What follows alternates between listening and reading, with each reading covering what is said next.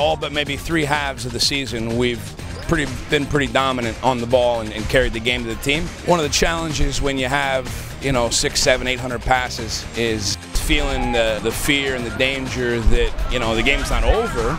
It's not done until it's done. A-10 play started, so we wanted to come out with some intensity, and we felt like this was the game to make a change and make the difference and start the season up, get some wins behind us. Good speed, continuing to go. Makes the bump, stays still going. Here's Eli Lockaby off to Horanz. He scores! Jorge Horanz on a great run from Eli Lockaby.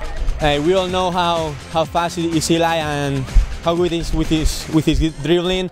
He just take the ball from the back. He dribbled like 4 or 5 guys. He made me the pass. I took a touch and I just finished today.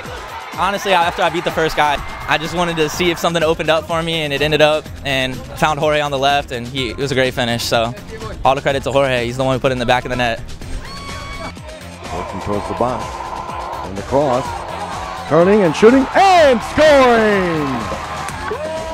Beautiful goal from VCU as they go up 2-0. We've been pretty dominant in the league in terms of records. We've not lost much. I think we've lost, maybe 5 games in 4 years. We've never finished above 3rd. We know how important points can be in the A-10. It's going to be very, very tight throughout the season. Any win is good, but in the A-10, it really means something. It puts us in good position for the tournament.